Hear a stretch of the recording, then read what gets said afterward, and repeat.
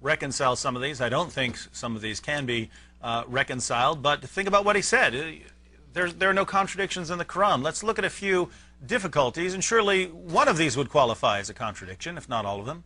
How long did it take Allah to create the universe? Simple question, but according to Surah 754, it took 6 days. According to 2559, it took 8 days. Well, that posed a very important question. The Quran says the heaven and the earth were created in 6 days.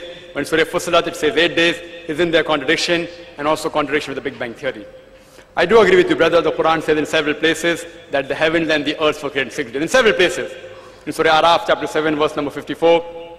In Surah Yunus, chapter 10, verse number 3. In Surah Hud, chapter 11, verse number 7. In Surah Furqan, chapter 25, verse number 59. In Surah Sajda, chapter 32, verse number 4. In Surah Hadith, chapter 57, verse number 4. In several places, the Quran says the heavens and the earth were created in 6 days. It's not the earthly days. It is ayams, very long periods, which scientists have got no objection to. And I also agree with you that the Quran does speak about the creation of the heaven and the earth in Surah Fussilat.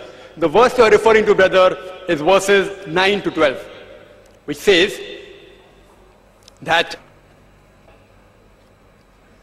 do you not believe in the one who has created the earth in 2 days? And do you join equals with him? Do you join partners with him, who is the Lord of the worlds? Verse number 10 says, he has set on the earth mountains standing firm, and given due nourishment on the earth in 4 days. Verse number 11 says, moreover in his design he comprehended the sky when it was smoke, and he said to it and the earth, come ye together willingly or unwillingly? And they said, we come together in willing obedience. This he did in 2 days. So if you read it just without thinking, 2 plus 4 plus 2 is 8 days. Quran gives the answer in the starting of the verse, that it says that all those who will take out this fault, they are equal to those people who will join partners to God. Means Allah subhanahu wa ta'ala knew that there will be people who will take out fault in the Quran in this verse. They will be the mushriks. And today, this verse is commonly used by the Christian missionaries against the Muslims. If you go around, I've been traveling in the world, this question was posed to me even there. The Christian missionaries, they pose this question. Quran says, it predicts that people will ask about this question. And these people will be those who associate partners with God. Let's analyze. The first 2 verses, that is Surah Fussilat, chapter 41, verse 9 and 10, says that the earth was created in 2 days. And then mountains were set on it, and nourishment was given in due proportion in 4 days.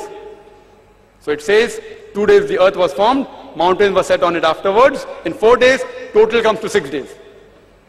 Then verse number 11 starts with the Arabic word summa. Now the Arabic word summa can be translated in 3 different ways. One is then, one is moreover, and the other is simultaneously.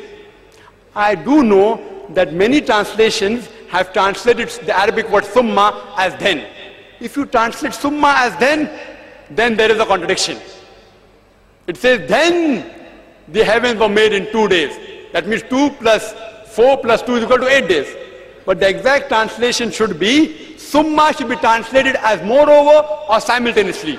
And Abdullah Yusuf Ali, alhamdulillah, in this place has translated summa correctly as moreover.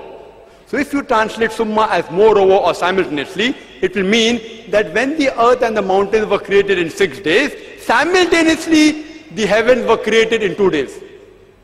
For example, suppose a builder, he gives in his brochure that I have constructed a 10-story building along with its surrounding and compound wall in 6 months. When a person wants to buy a flat in that building, he goes to the builder and he asks for more detail. So the builder says, it took me 2 months to make the basement of the building and another 4 months to make the 10-story. And while I was building the basement and the story, I simultaneously built the compound wall and the surrounding in 2 months. It's possible. So then he's not contradicting. Total comes to, yes, 6 months. So similarly, when Surah Fussilat chapter 41 verse number 9 to 12, it says that while the earth was created along with the mountain in 6 days, simultaneously the heavens was created in 2 days. There's no contradiction. And similarly, if you take then, it contradicts with science. Because earth was created first, then were created the mountains. It's contradicting. Similarly, Quran speaks in Surah Baqarah chapter 2. Verse 29, that Allah made the earth, summa the heavens. But unfortunately here, Abdul Yusuf Ali has translated summa wrongly as then. In verse 29 of Surah Baqarah chapter 2, he translates summa as then. Allah created the earth and then the heaven. Then there's a contradiction. Even here, summa should be translated as moreover or simultaneously. If it's translated simultaneously, then it's not a contradiction. Because the Big Bang theory tells us that the earth and the heavens were created simultaneously. No wonder in the Quran says in many places, we created the heavens and the earth. In other places it says, we created the earth and the heavens. Giving evidence to the verse of the Quran of Surah Al-Anbiya chapter 21 verse number 30, it says, أَوَلَمْ يَرَ الَّذِينَ كَفَرُوا أَنَّ السَّمَاوَاتِ وَالْأَرْضَ كَانَتْ رَتْقًا فَفَتَقْنَاهُمَا. That do not the unbelievers see that the heavens and the earth were joined together and we clove them asunder.